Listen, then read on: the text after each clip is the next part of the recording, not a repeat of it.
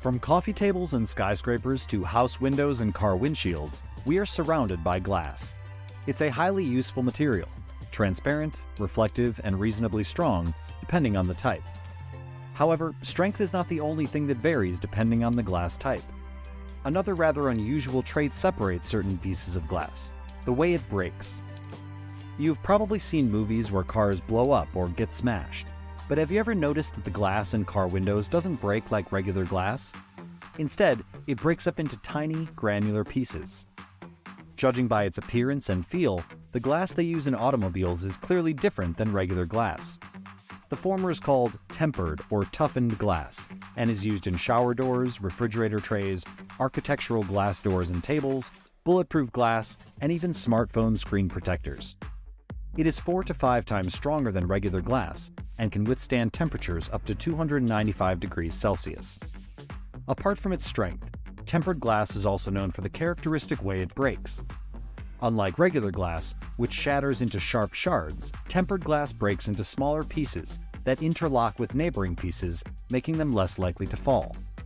The way that tempered glass breaks into much smaller pieces is specifically attributed to the manufacturing process. Glass is tempered by heating and then rapidly cooling it to room temperature.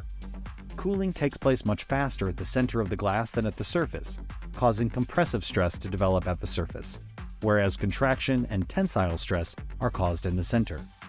The compressive stress gives the toughened glass its increased strength. The higher the stress, the smaller the pieces that the glass will break into.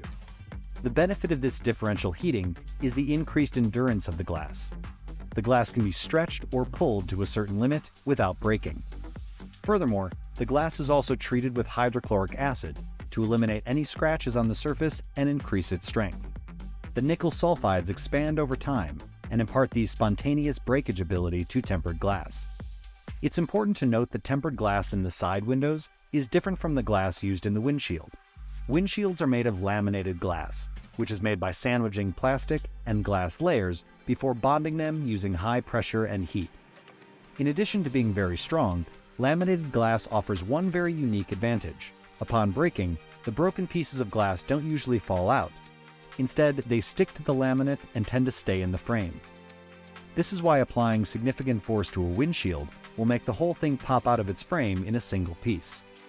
Due to their strength and ability to withstand a lot of pressure, laminated doors are widely used in office complexes and public buildings.